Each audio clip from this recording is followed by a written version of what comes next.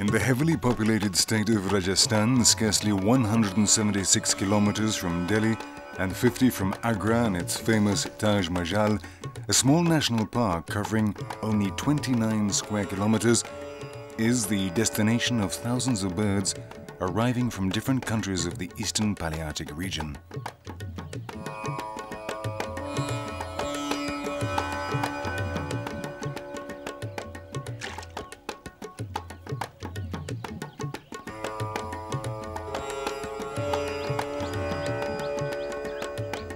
In the midst of a region replete with tourist attractions of historical and cultural interest, the Keoladeo Ghana National Park goes unnoticed, and yet it is an oasis for many bird species in danger of becoming extinct. Despite its reduced size, Keoladeo Ghana is one of the most important wetlands on the Asian continent, a goal for ornithologists from all over the world to see some of the rarest and scarcest birds on Earth. What began as a hunting ground for aquatic birds has today become a bird sanctuary as a result of hunting interest and the enterprising initiative of a former maharaja.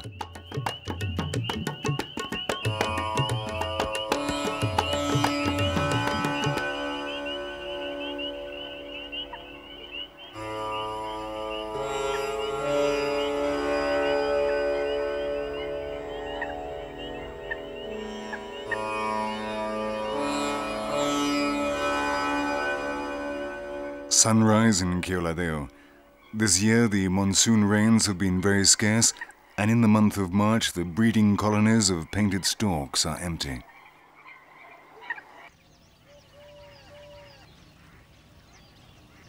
Everything at the small national park revolves around water. A slight disturbance in the annual rainfall cycle can alter the population of different species of aquatic birds, their egg-laying or the time they spend in the park before migrating.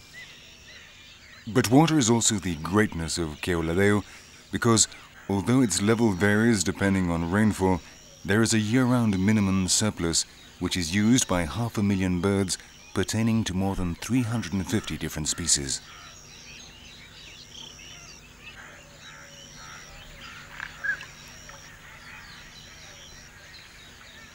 A third of the birds at Keoladeo are migratory and spend the winter here before returning to their breeding grounds, which may be as far away as Siberia or Central Asia, while 120 other species come to the park to lay their eggs. Some pause here in their long migratory trip to get their strength back, and many others are residents. So all year long, Keoladeo Ghana is an ornithological show.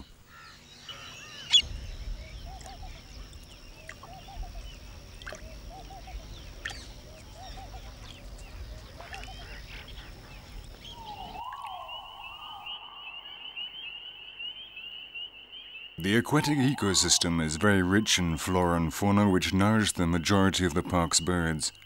The lakes contain a wide variety of algae and aquatic plants, and there are more than 20 fish species.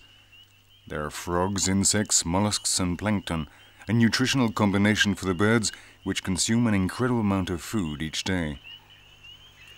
For example, in the 30 or 40 days during which painted storks hatch their eggs, it is estimated that they consume at least 1,200 tons of food, and that's only the painted storks.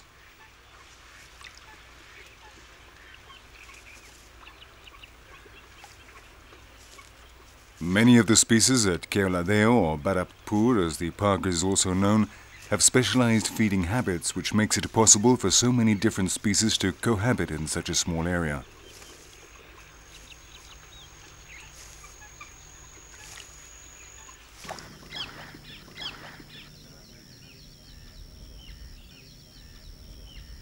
Jacanas like this pheasant-tailed one have become specialized in walking on the vegetation, floating on the water, to find the larvae and mollusks they feed on between the reed beds, water lilies and giant reeds.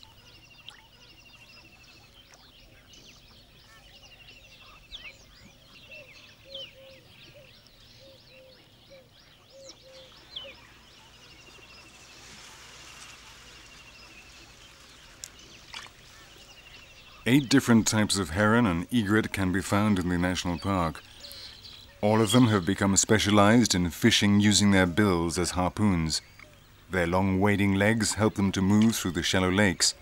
Their camouflage and patience do the rest.